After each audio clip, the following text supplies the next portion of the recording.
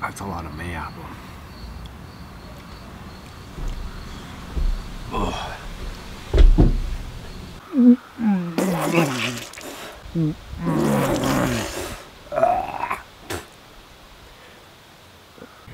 I found a bunch of toxic mayapples, and I want to eat as many as I can before I get ill and die.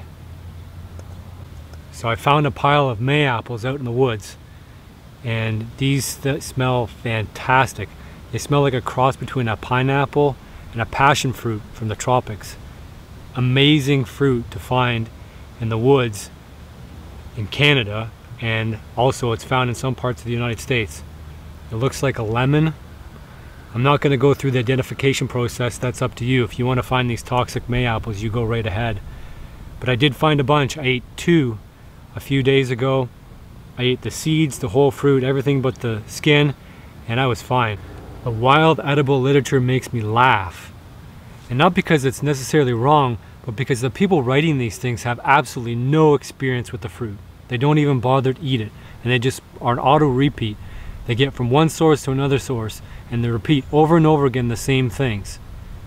Is there any foundation in this? Will these fruit actually make you sick, or are they just great to eat? That's the question. And I ordinarily wouldn't care about these fruit, but I collected a pile of them in just about 10 minutes, and they smell great, and so far they taste great.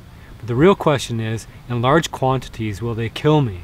Reports say that the green ones will make you ill, but the ripe ones, the mushy ones, the overripe ones, in large quantities will make you sick. But is that true? I don't know. And probably neither does anybody else, especially the people writing about it. Now the literature also reports that the stems, leaves, and roots are also poisonous. Are those reports true? I'll never know. Why? Because I'm not going to bother to test them. I have absolutely no interest in anything other than things that give me sustenance. And if I found these in the woods and I had to ignore all of them because I thought they were poisonous, that would be a problem for me. But ignoring stems, roots, and leaves, I don't care. So I've already eaten 1 entire fruit, including the seeds. I've removed the skin and ate it. The second fruit, I removed the skin and seeds and ate it. A couple days later and I'm still fine. So the question is, how many of these can I eat before I get sick? So my experiment today is going to involve eating 4. I ate 2, 4. The next day I'll increase the dosage until I get sick. Let's see if the literature is true. These taste fantastic, like a tropical fruit.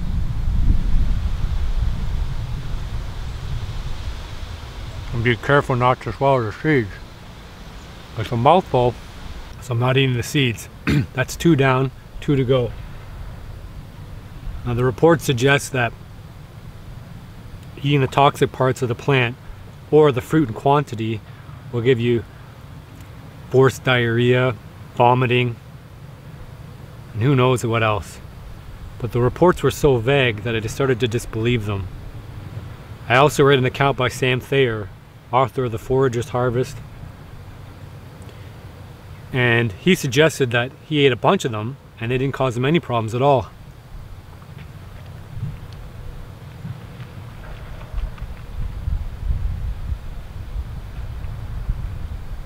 And as mentioned, my early experience proved no issues at all. Did I mention these taste fantastic? Why would a plant go through the hassle of making something so tasty if it didn't want an animal to eat it?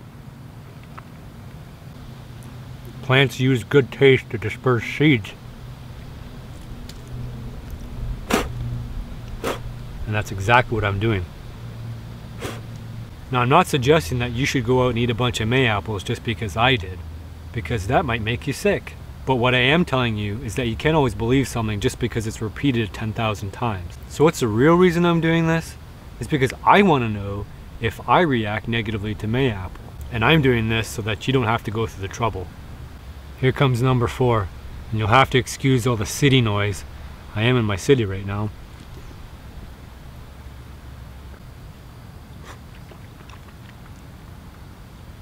I'll be back another day to test another bunch. I might even get aggressive and test the seeds too.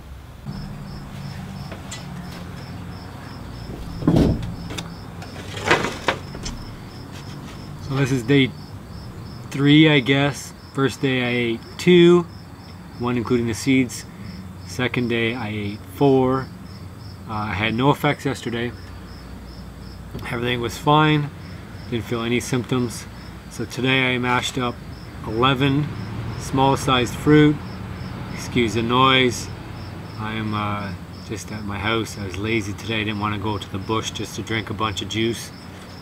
So what I did was I mashed up the 10 in a pot, boiled it or simmered it for a few minutes just to loosen it up, and then I put it through a masher down to a pulp.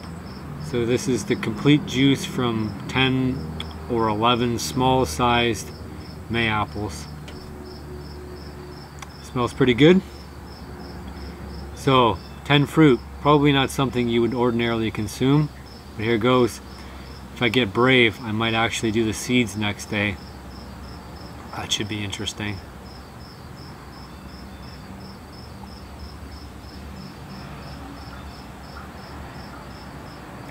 It's really good like that, actually.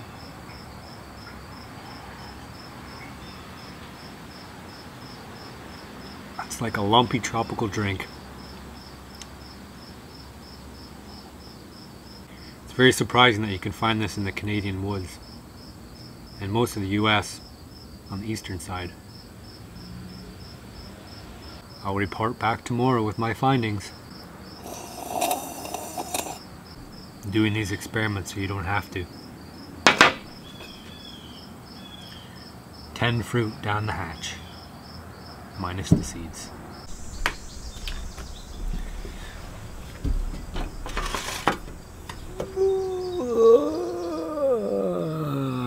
It's fine. So I ate 11 yesterday. 11 about the size of a golf ball, crushed as you saw, and heated up and strained of the seeds, and I'm fine. I'm getting kind of low. Some of them are starting to spoil and rotten.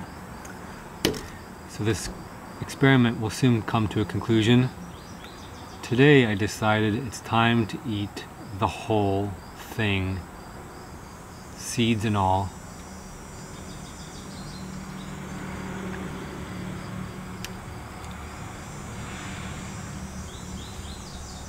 Empty. A whole seed and everything. That's 1. Number 2.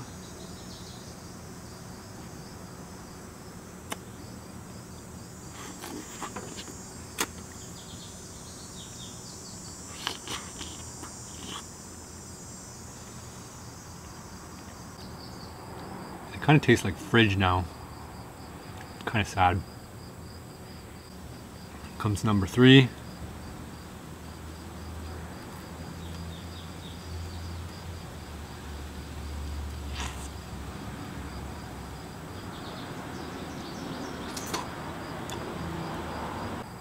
Ah, the heck, I'll do 4. So here comes number 4. These are really good when you don't have to sort out the seeds.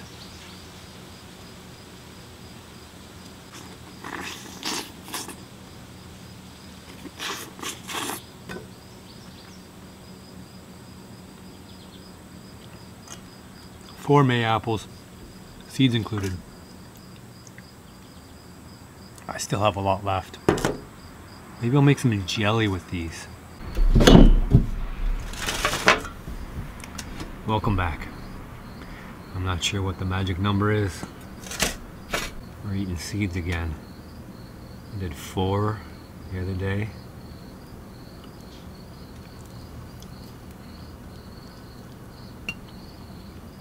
It's 1.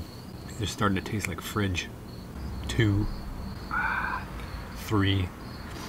No effects yesterday from 4. So 4 should be fine. 4. Ooh, these don't taste that great anymore. I've been in the fridge for too long. 5, 6, 8,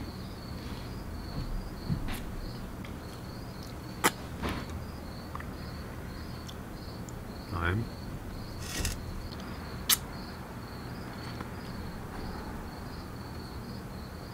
Ten. Safe to eat in limited quantities. What's a limited quantity? Check back in tomorrow.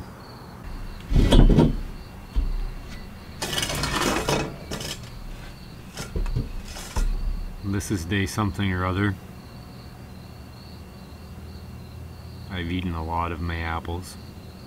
I am now tired of eating Mayapples. I want to conclude my studies of Mayapples and the effects and toxicity on the human body. I would like to report that I've had no ill effects from eating Mayapple. None at all. Nothing. I have here 27 Mayapples. That's a lot of Mayapples. I'm not sure if I want to consume 27 Mayapples in one sitting. Ever.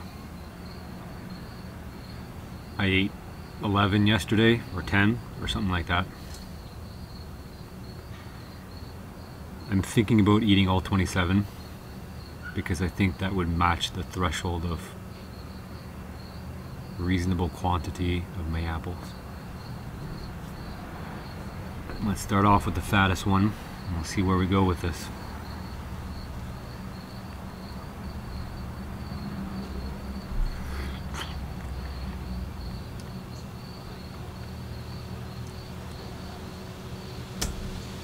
I will be consuming the seeds as well.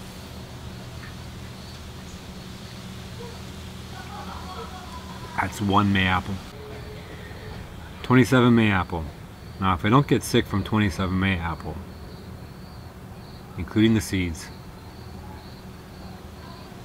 there's probably not a reasonable amount of Mayapples that one would want to consume without getting sick. I feel sick from volume. 27 Mayapple.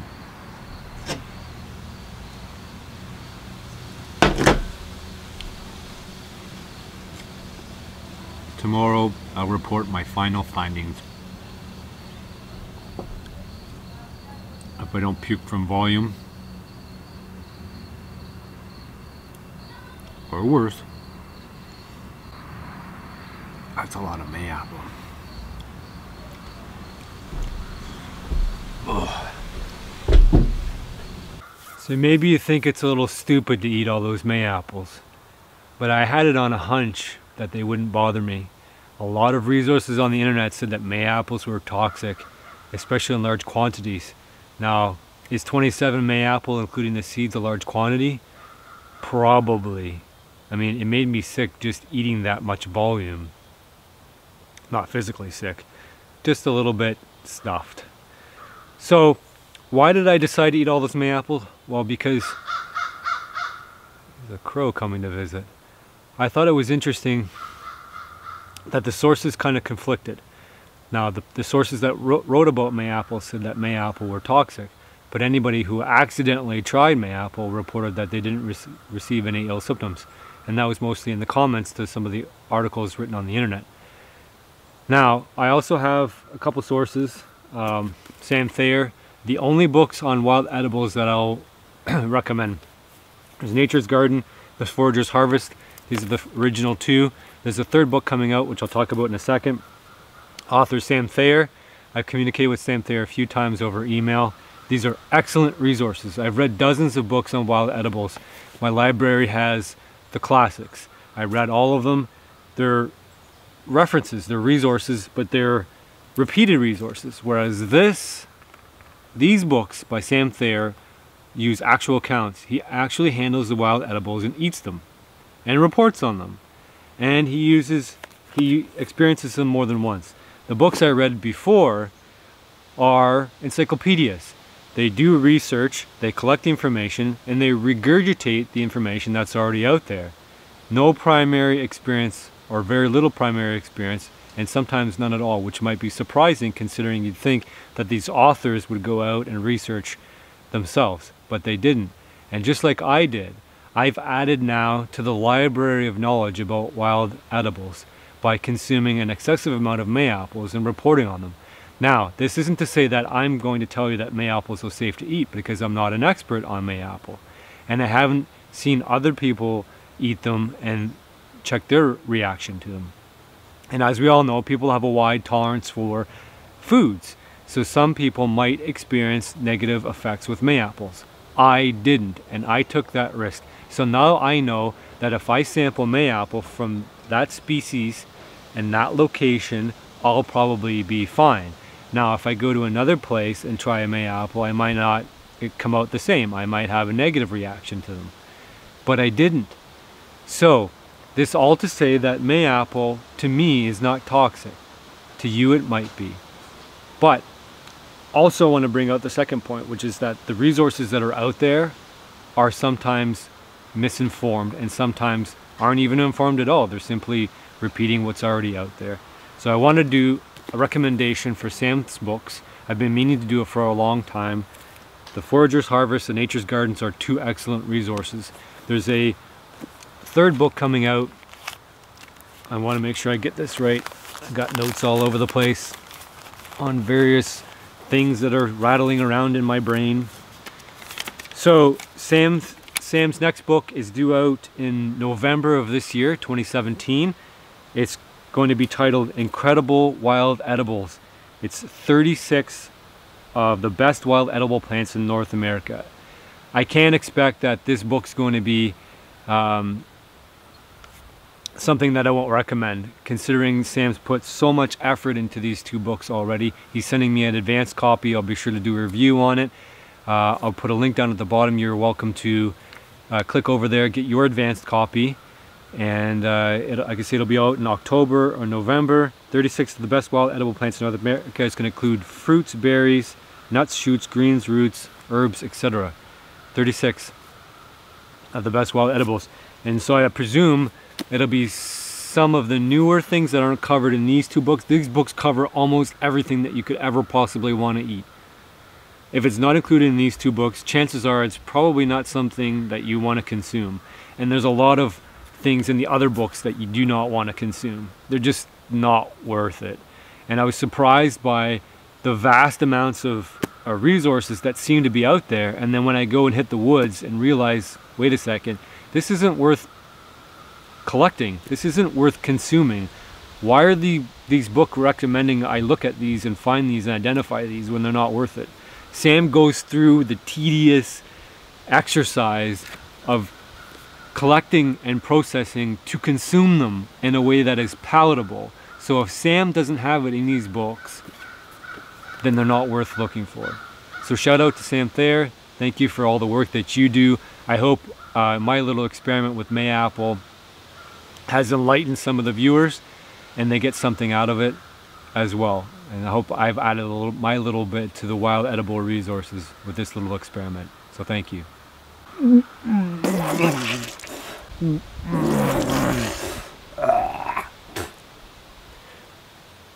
You've just been trolled. Mayapples didn't make me sick at all.